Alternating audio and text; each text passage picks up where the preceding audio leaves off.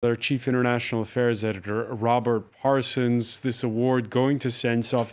His name had even been bandied about for the Nobel Peace Prize. Yeah. Yeah, I mean, as you say, it has been bandied about for the Nobel Peace Prize. It is a way, I suppose you could say, of putting pressure on the Russians.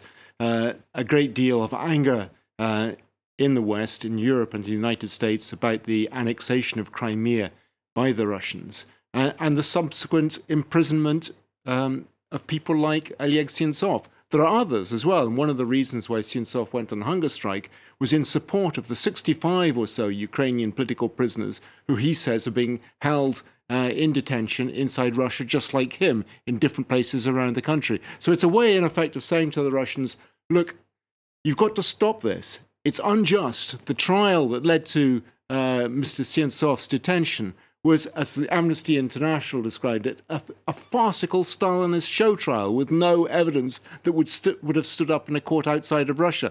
This is the message, I think, that's being sent.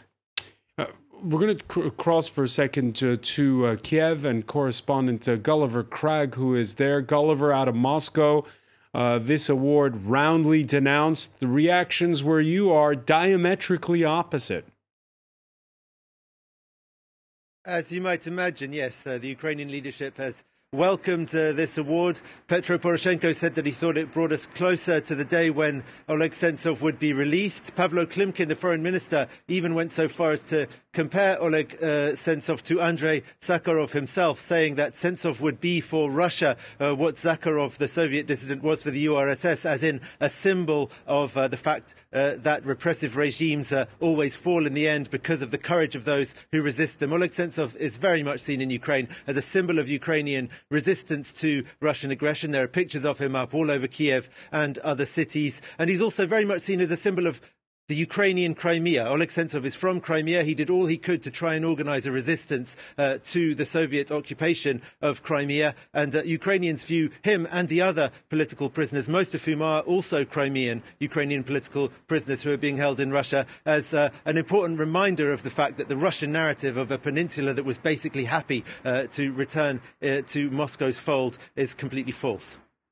Overall, though, would you say Ukrainians have given up on the idea of getting Crimea back?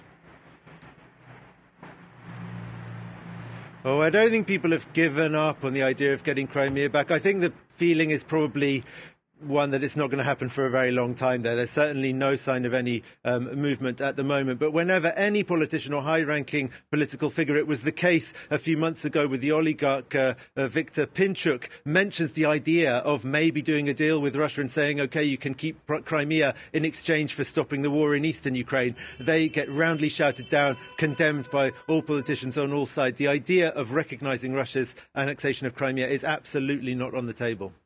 Gulliver Craig, many thanks for joining us there from Kiev. Robert Parsons, Oleg Sentsov's hunger strike, it wasn't just about Crimea. It was also to draw attention to the plight of political prisoners in Russia. Absolutely. But first of all, as we've just been hearing from Gulliver there, this was about the 65 Ukrainians from Crimea primarily who are being held unjustly, in most people's opinion, in Russian prisons. That's the essence of it. It's interesting how the Russians have reacted to the prize giving today, describing it as a politicized decision. Well, that's the pot calling the kettle black. The imprisonment of Oleg Sentsov was about as politicized a decision as you could possibly imagine.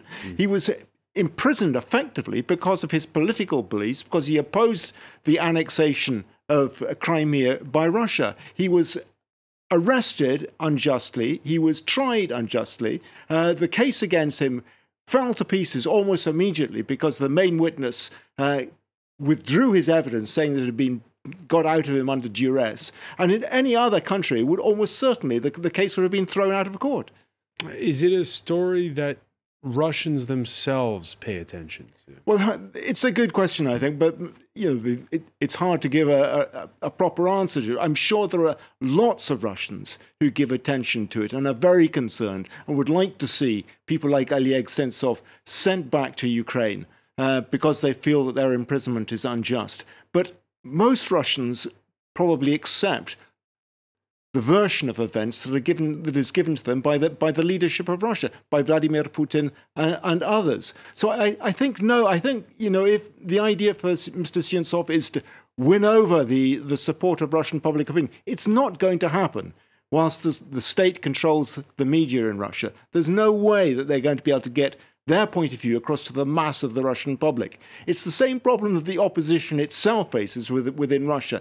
They can get to a certain percentage of the population, but the overwhelming mass of information coming from the state-controlled media and other means is too much. Robert Parsons, many thanks for that.